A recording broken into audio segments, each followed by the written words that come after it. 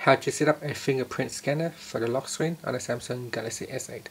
So if you want to unlock the screen with a fingerprint at the back here, then you can set it up. First, go back to your home screen by tapping on the home key and swipe down at the top and choose the settings icon. From here, tap on lock screen and security, then tap on screen lock type. You need to put in a PIN or password that you have set up previously. Then from here, tap on fingerprints under the biometrics section. And at the back here, there is a sensor. You need to put your thumb on it, and this will scan. So put and let go, like that. You can tap on it, put it on, then let go, put it on, then let go, like so.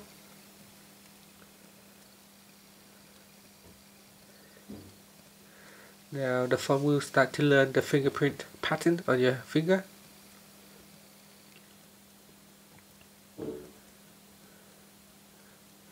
So keep doing that until it reaches 100%. Then tap on done, or you can add. So you can add more fingerprints. So now you can add your thumb or your third fingerprint like this. So keep doing that. Don't do it too fast. If you move too fast, then you might need to do it again. So just take your time. And that's it. It's nearly 100% now. So once you're happy, then tap on done. So now we've got 2 fingerprints on the lock screen. So on my screen lock here, I have PIN, fingerprints, and face detection. So we're going to give it a test. So I just put the phone facing upwards so it doesn't detect my face. So I can put my finger here,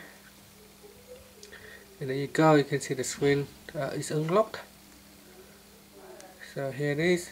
I can use my face, or use a pin, or I can use my fingerprint.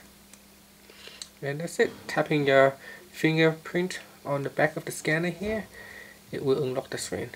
And that's how you can set up a fingerprint on your Samsung Galaxy S8. If you need to manage the fingerprint, you can go back into lock screen and security. Then here you can see you can go into the fingerprint scanner section, and from here we need to put in the password or PIN. Then here are the section that you can manage fingerprint. You can either delete them or add more fingerprint. So to delete it, just simply select and rename or remove. And that's it. Tap on the home key to finish. Thank you for watching this video. Please subscribe to my channel for more videos.